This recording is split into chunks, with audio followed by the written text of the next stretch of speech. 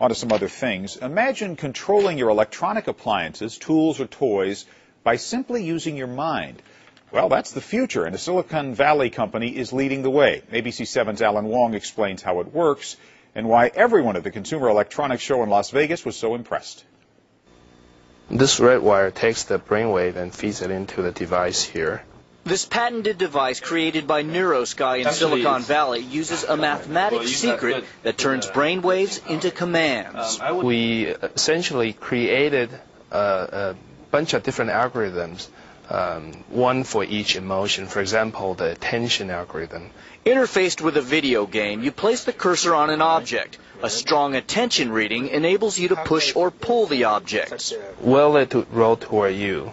A strong meditation reading enables you to levitate objects. My attention span level is no good. I can only float things.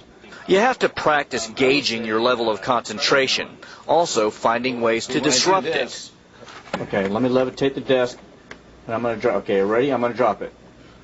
Neurosky simply builds the brainwave reading component. Other companies like Logic apply it to their products, like this robot. Stare at this bar graph and try to weld it up. What we were really the most excited about was that you could pretty much control any mechanical system using their technology. Now go for it again. Eventually, Logic wants to use Neurosky's technology to build thought-controlled robots for the handicapped and elderly. And NASA wants to create robots to help astronauts whose gloves are too bulky to work a joystick or hold tools. The device can also read neuron pulses, so a blink of your left or right eye can create a command.